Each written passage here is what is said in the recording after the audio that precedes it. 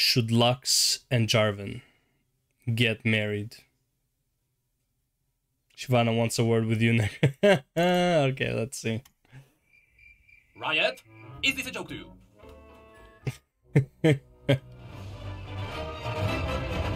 Well, at this point, I've pretty much given up on the idea that we will ever get to his full story. So instead, why don't we talk about what is happening with Lux's new comic?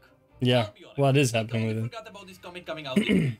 But thank God it is already out, because it actually gave us a really interesting point to talk about. So if you are a fan of Prince Jarvan, this video will be for you. The comic also spawned some hilarious memes. Checks essential. When we talked about the comic in the latest episode of Rift News... Okay, so this is like the first comic of the 5. Because the one I covered, like that was covered in that video, which had to do with Silas stuff, was the 4th one, I believe. Didn't know how much in the series. The story of Demacia forward. Well, after reading it, I am glad to say that what Ghostcrawler said... This year, you're going to see the timeline start to advance. Nice. True, but enough foreshadowing. Let's break this comic down into its important pieces.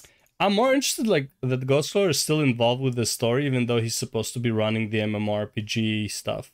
And I'm also very happy that they said, like, about the MMORPG, they told him, like, just take as much time as you want to develop it. There's absolutely no rush. I love that they gave them, like, that freedom to make the best possible decisions that they can.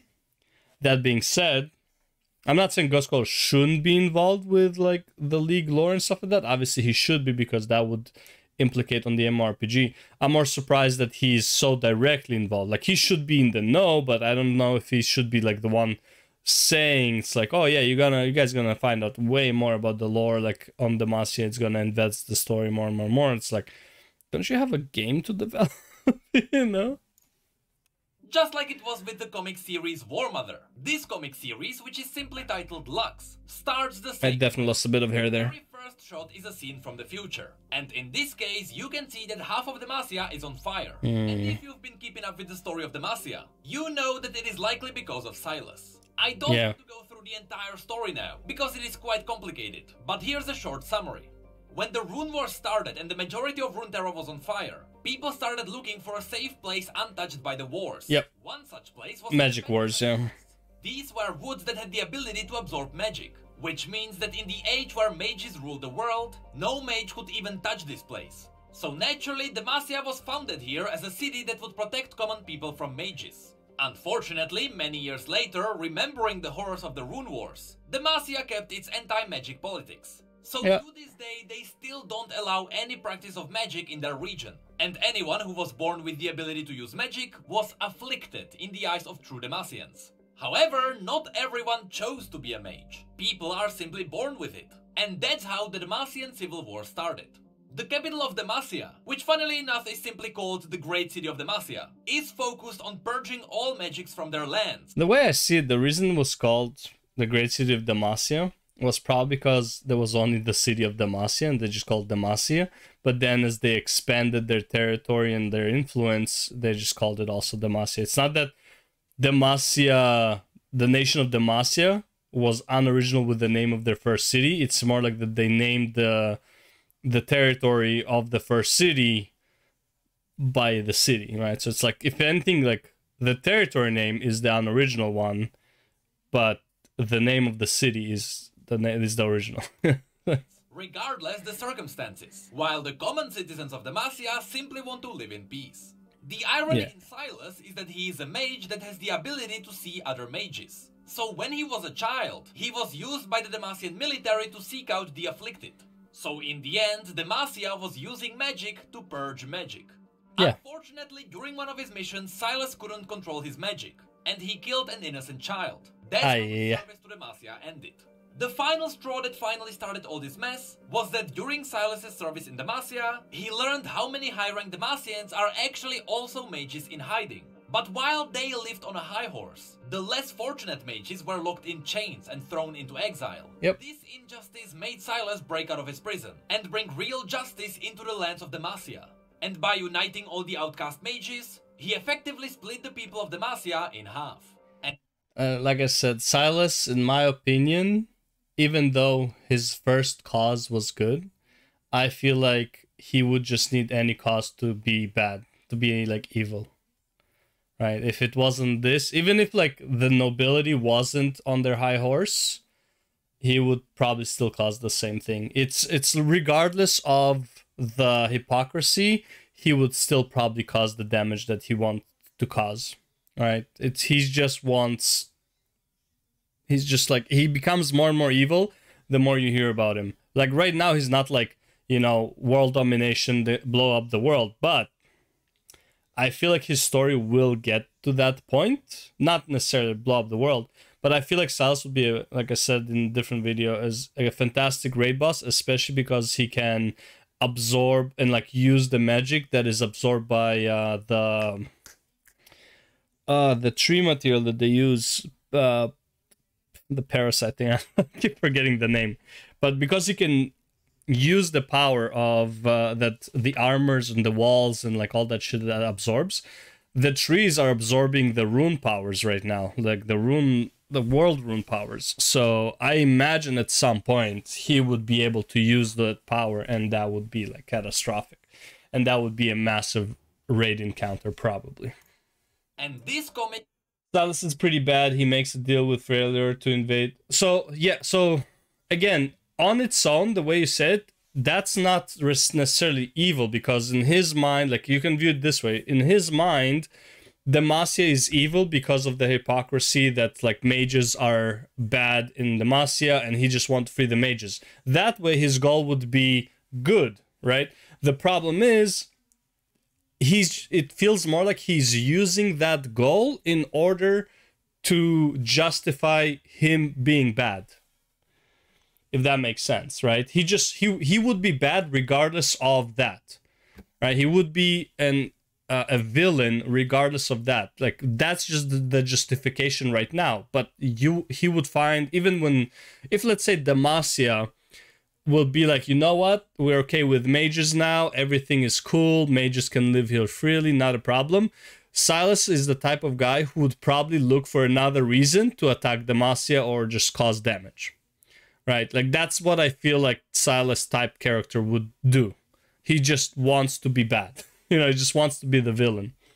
Right, it feels like that's what they're going for. Because right now, him allying with Freljord to attack Demacia, it still technically makes sense based on, you know, based on what he wants. He wants freedom for the mages in Demacia, right? Like, so he's using Freljord for his own gain. But I feel like that's just an excuse because he just wants to kill Demacians at this point. Because of the inhumane, like he's becoming the evil that he hates. He's like, the way that he wants to feed Jarvan for the rat, right? Because the prisoners were treated like that. It's not like Jarvan 4 was there forcing it. He just didn't stop it, and he probably didn't even know the treatment that they're getting. He wants to kill all Demacia, doesn't really care about other mages. Yeah, that's what I'm saying. He's just using the other mages as an excuse to basically do that. To just wants to kill Demacians, right? It's like he would use any excuse he can find just to do that. So he doesn't even care. And that's what I'm saying. Like if he gets to the power of the world runes that are being absorbed by the trees, because Rise for some reason decide to hide in there, which would make sense. He's like, oh, they'll prevent the power from leaking, all that stuff. But these trees are absorbing the power of the world runes. If Silas gets a hold of that, because he will be able to probably use the tree's power in how did they describe it? Basically, he can use the power of the material that absorbs the magic. So he'll be able to use the world runes, and then shit goes south. Greatly expands this civil war. So let's have a look at what we actually learned from it. After the initial shot of future Demacia, the story of this comic actually starts weeks before that. At the very beginning, Garen shows Lux that the crest of the Crown Guard family gives them the freedom to do pretty much anything in the city. This could be one of the reasons why the teaser for this comic was the Crown Guard Eagle, an emblem that plays a bigger part here. In any case, just the fact that Lux doesn't know the weight of her family name yet tells us that this story happens directly after Lux's updated bio. That is right after she traveled to the capital with her parents, to see Garen become a member of the Dauntless Vanguard. It is also after Lux joined the Illuminators. Remember that the recent update changed the Illuminators. They are now a The Illuminati. dedicated to helping the poor and the sick. Anyway, right after Garen showed Lux what being a crown guard means, the conversation between them... This is like, doesn't really have much to do with the story, but like, I always doubt the people or like the groups that say, we just wanna help the weak and the poor and all that stuff. There's a great example in the movie, what was it called? It's like, was it Robin Hood? I think it was in the Robin Hood movie, where the guy who was pretending to like help all these people to get recognition from the people, and eventually like he was promoted to like the sheriff, which is basically like the main villain of the Robin Hood story. He was promoted to the sheriff. He eventually says that it's like, I didn't work so hard helping all these like weaklings to not be in a position of power, right? So it's like all these like virtuous and like charitable organizations. That's always what I view them for, what I view them at. Even though they're doing good, I feel like there's always a hidden agenda of like them being like their profit and stuff like that. You know, how come like every I don't know what they're called, but like let's say CEO of a non, what do you call them? Organization, a non-profit organization. How come they're always so rich? You know, it's like, I thought it was for no profit. Why aren't you donating all your money for all these people who you're trying to help? You know, it's like, there's always a hidden agenda. Then was interrupted by a female mage who escaped her prison. While Lux followed her wake and she helped those who were injured, Garen was determined to stop the mage, even at the price of... I said halt, mage. When they finally stopped the mage... Garen's a very good person, but his family, namely his aunt, make bad decision. I would say Garen is blindly good. So in Garen, there's like, I would say Lux is a very good person. Garen is a very black and white person. There's like on and there's off. Villain, no matter what, is villain. Even if like there's an understanding. Even though in one of the previous story where he went to where his uncle's like where his uncle was the lord or whatever, and that city sided with Noxus, that was like the only time I've seen him not be pure black and white. But I think that's a character development, because even in the Lux story with Nocturne, she explains to Garen not everything is black and white. So I'm assuming he's growing out of it. But yeah, there's a chance that the aspect of justice Kale influences action. I would say yeah. Yeah, especially like how Kale just fucking went crazy, killed her dad, because her dad should consider him evil for taking the daughters away from the mother. She's like, bro, like, it's like, the fuck. But yeah. So yeah, could be that the influence came from the aspect of justice, but also you could see that the aspect of justice chose him because he was being like that. There's justice and there's like villainy, you know, there's good and there's evil, there's nothing in between. So maybe the aspect of justice chose him because of his belief, and this might actually trigger a change in his abilities to use the power of aspect of justice later, because he might find that the gray area between good and evil, which can actually affect the influence of the aspect of justice. Again, something that the story might explore. I don't know. But it's cool. I love seeing characters developing in that way, where they think it's like it's all good and evil, and then they realize there's a gray area. Two interesting things happened. Lux saw that the mage didn't even want to hurt anyone, and she began questioning the Demacian laws. The second thing is that this is the first time we saw what a mage seeker looks like. In the story, they were always described as mage hunters wearing blue cloaks and silver half masks. They also often carried a grey mark, which is a stone petrified disc that would absorb magic. It was a protection against mages. But as far as I can see, the grey mark wasn't actually revealed here. Anyway, after the mage was captured, Garen and Lux continued their ride through the city. And since Garen noticed that Lux was questioning the laws of Demacia, he reminded her the horrors of the Rune Wars. And he told her that without their laws, some individuals such as the mass murderer Silas of Dragborn would consume their nation. Unfortunately, every time Lux feels nervous or uneasy, her light goes out of control. And yeah, see what I mean? Like, this part, right? Which is like, there's no exception. It's like good and evil. There's nothing in between. It's like people who are born with magic and shit like that. So that's why I said Lux is the actually like the only good character, like pure good. Meanwhile, Garen is just too straightforward, right? It's like it's too much like black and white. But yeah. Is that mass murder recent enough? And it's like he doesn't even come to realize that's like the reason Silas, oh, aside from him being probably like just an evil guy, but the reason someone like Silas is born is because of the laws, right? Every time Lux feels nervous or uneasy, her light goes out of control. And when her hand began to glow, she tried to hide it, but she wasn't sure if Garen saw it. Maybe he was just pretending he didn't see it. To break the silent tension, Lux asked Garen what happens to all the books the Mage Seekers find. And Garen revealed that all the books are locked in the Mage Seekers' keep. It serves as a massive library of all magic, but only those in the service of the crown may enter. So naturally, since Lux was on a quest to master her own abilities, this library was of interest to her. So hours later, she decided to visit that place. Trying the same trick Garen showed her earlier, Lux pulled out the Crown Guard crest and she was allowed entry. The guard who let her in introduced himself as Jaredon, which I am pretty sure is a cameo to the lead narrative writer, because otherwise this scene would be just a random introduction. Yeah, Jaredon basically. also wanted to tell Lux about the incident that happened in this library, but Lux dismissed him, so we will never learn what happened here. Anyway, when the guard returned to his post outside, Lux began exploring the library. In the next scene, we see Garen talking to his aunt, Diana. This is where things get really interesting. Also, if you've got a fetish for broad shoulders, this might be a dangerous scene for you. Oh, wait, so she's basically the king's personal guard.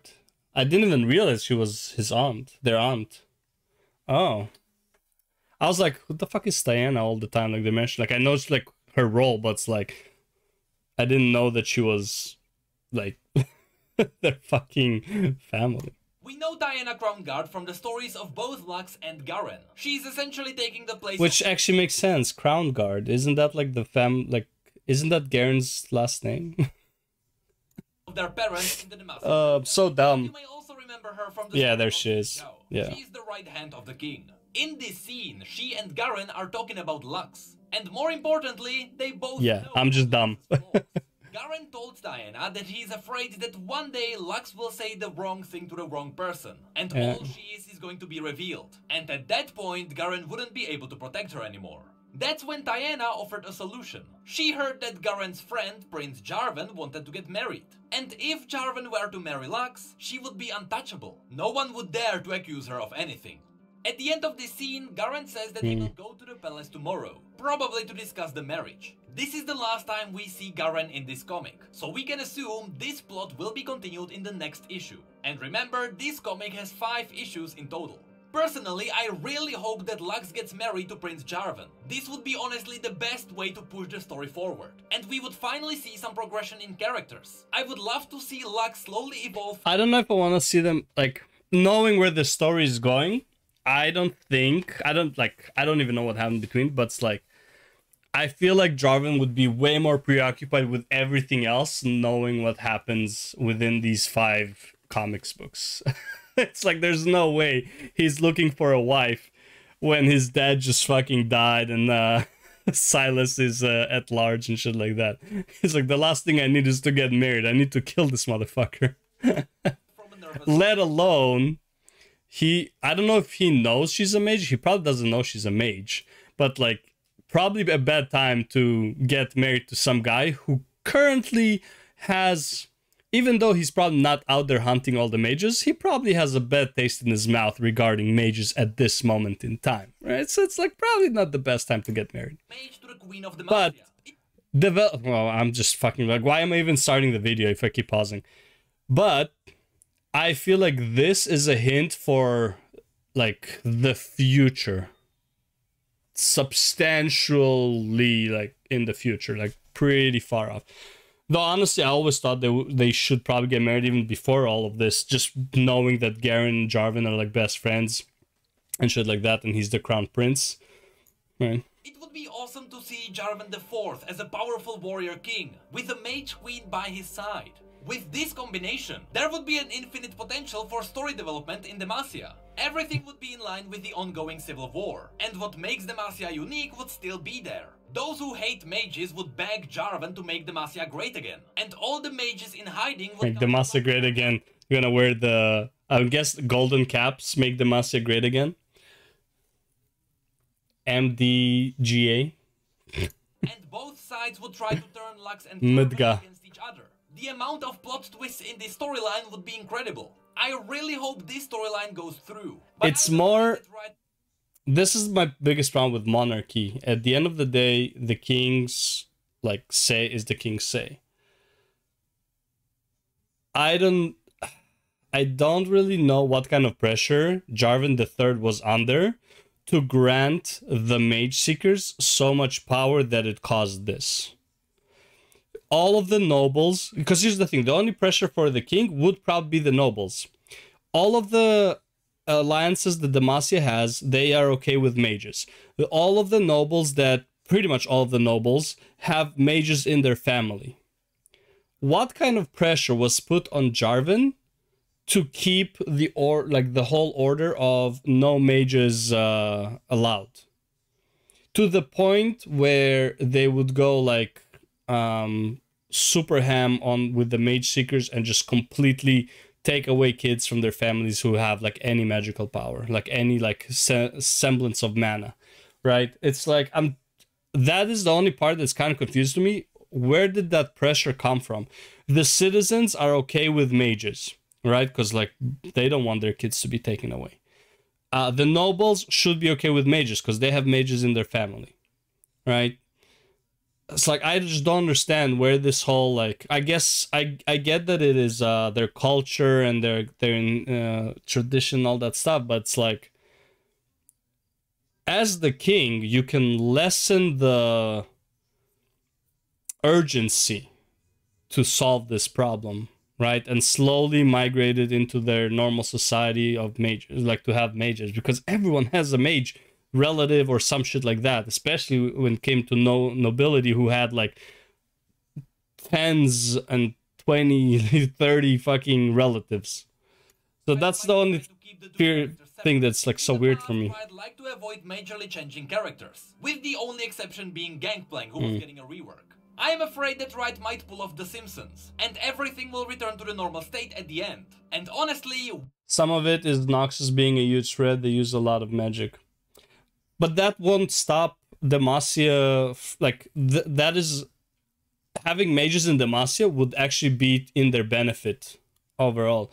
What I think you're saying, which probably what you're saying is, this prevents Noxus infiltrators, like magical infiltrators, magician infiltrators in Demacia, because they can still detect them. But that didn't stop LeBlanc from infiltrating as well, right? Also, they are still protected by all the magic absorbing trees and like their walls that absorb magic and stuff like that in their city. So it's like, I don't really see why Demacia is so adamant against mages, except for the fact that it was born, like Demacia was made to avoid the rune wars. That feels like that's the only reason that Demacia is still against mages, even though everyone, their sister in Demacia, has a relative that is a mage. That's like the only thing that's kind of like still bothering me. And I guess it might be like the whole like a traditional thing, which is like, this is what our country or like our state was founded on, so we're not going to change it even if I am king, stuff like that. This cannot be changed. Maybe that's the reasoning, but I feel like that's such a bad reasoning overall, especially when you see like the damage it causes to your people. Hard to say, you know. I'm not a king, but I feel like if your people are not happy, like, you're gonna have a problem on your hands. You or your son, whoever will be the king when the problem actually, like, builds up enough. We need those twists. We need to see characters changing and reacting to the world. Yeah. Now back to the story. Yeah. While Garen and Diana were discussing the future of Demacia, Lux studied magic in the Mage Seeker's library. She read the magic books for hours, but there was nothing that would tell her about the deadly beams of light. So instead, she decided to explore the rest of the Mageseeker's keep. And the deeper she explored, the creepier things got. When she finally reached the catacombs, she was stopped by 2 guards. But just like every person in the capital, they allowed her to go through when they learned she was a crown guard. Because these catacombs were dangerous for normal visitors, Lux had to be escorted by the warden of this prison. He explained that they kept all the people waiting for their trials here. Some of them would be proven innocent, but most of them... Yeah, look at this shit. When they reached a staircase that would take them even lower, the warden tried to tell Lux that there is nothing important there. But nevertheless, Lux... Still kind of a minority opinion to like mages in Demacia.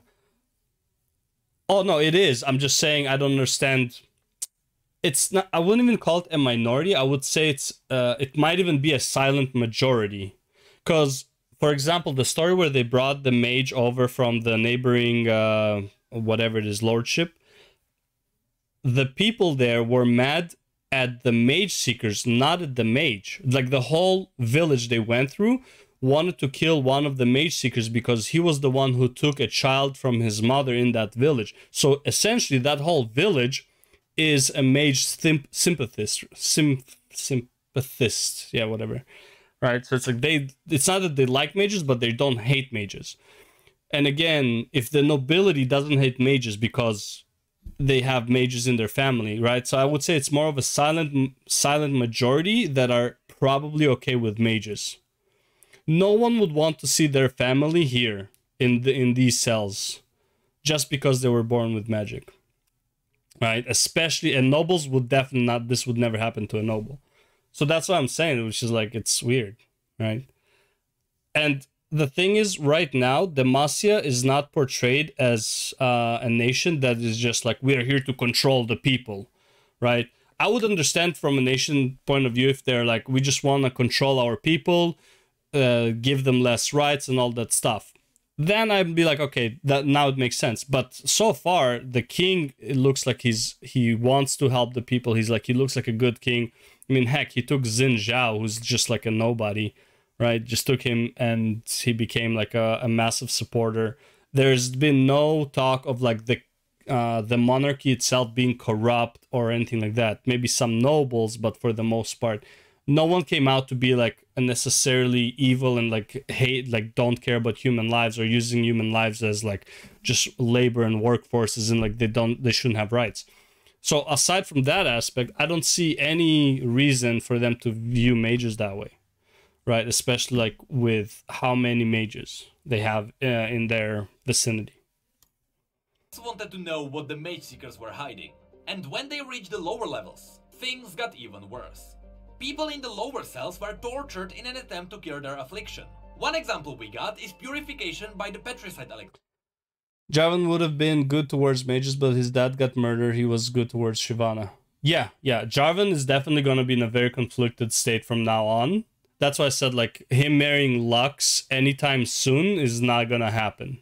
He needs to get, like, his rage against mages calmed down, and that might take a few years for sure.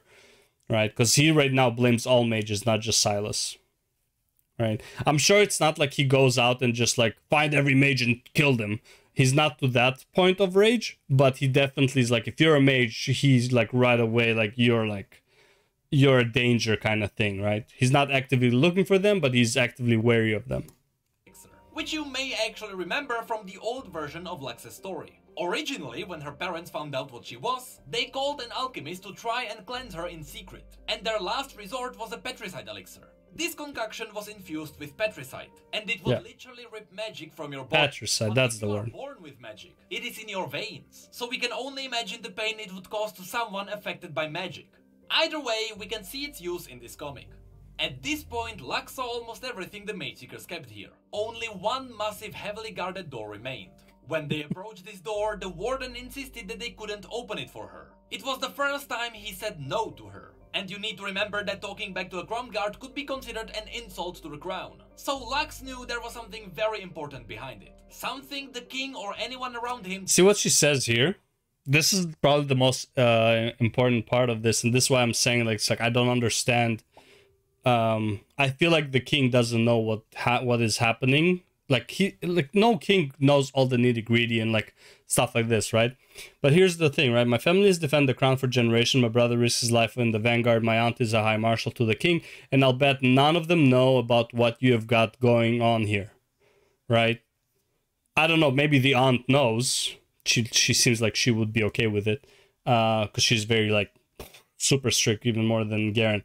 Garen would not be okay with this. Garen is okay with, like, okay, we'll kill this guy, but I don't think he's okay with abuse, right? So that's why I'm saying, what's it called? I don't feel like they know the damage that they're causing with what they're doing. Didn't know about. So Lux forced the warden to open the door so she could investigate. Yep. Now, before we jump into the final scene of this comic, Why? we need to stop for a second. Why? Honestly, I don't mind the slight change in the art style compared to War Mother. Okay. But this face says it all. I think we got a new meme on our hands. I tried to infuse Pikachu, but I don't think I need to. As I said, I am here for the story more than the art. And again, yeah, this guy. in my opinion, it is I feel the arc is totally fine, yeah. If you guys are interested in a take on the art, TB Skyn has a video where he dives deeper into... I mean, the reason this art is so different from this is because this is about war and this is about politics, realistically, right? So it's like definitely the art style would be very different. This just fits the story. Like this thing, this scene could not be covered like this. It doesn't make sense.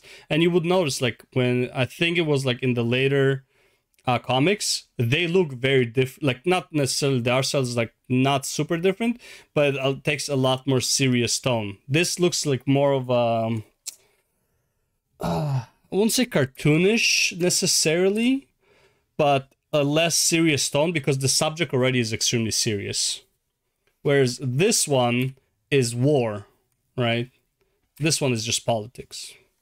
Anyways. I'm here for the story more than the art. And again, in my opinion, it is totally fine. But if you guys are interested in a take on the art, TB Skyn has a video where he dives deeper into what happened here. I am not an artist, so my opinion wouldn't have that much value.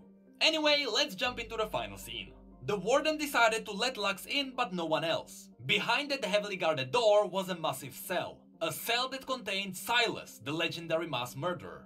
I'm not really sure if none of the Crown Guard really know he is here. After all, everyone knows who Silas is. So naturally, all the officers would also know where he is. So even though Lux thought that no one probably knew what the Mage Seekers were hiding here, in the end, it is likely that only Lux didn't know.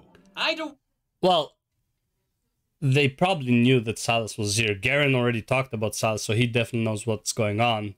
But I don't think they know, especially Garen doesn't know about the abuse that's happening here. He knows that they're probably imprisoned, but he doesn't know the nitty-gritty stuff of what goes on in that prison. That's not something he's interested in. Commenting on Lux's abilities. He can see what Lux truly is, and he sees the irony in her being free while he is locked in there. This is the end of the first issue, and I can already tell you, it feels like this was a better setup for the story moving forward than the first issue of War Mother. I think it could be because War Mother had a lot of characters that we didn't know, but here we already know all the big characters. Yeah. Demacia has a massive potential right now, especially with the new storyline of Lux and Jarvan. Again, I really hope that Riot isn't afraid of change and they go for it. This might be our first massive change to the world of Runeterra. Once we see some real political games being played in Runeterra, we'll know we are on a good path. Even though this is it for this video, let me leave you with the cover art of the second issue of the Lux series. And please, don't take this picture out of context. Fucking guy. Alright, I don't know what happens with 2 or 3, I just know that eventually he escapes, causes the whole rebellion thing. I believe he escapes in 2. In 3, he convinces more people to side with the cause. In 4, there's the actual rebellion. 5, I believe, is just the aftermath. So yeah, basically kind of like how I would expect it to happen. But yeah. Well, 2, he trains her and he escapes at the end. Probably that's what happens. 3 is after he escapes and leading up to attacking Demacia. 4 is the attack on Demacia. King dies. That would be the end. And then 5 would be the aftermath. But yeah. Anyways, that's it for Demacia for sure this time. For sure. Okay. Anyways, let's go next.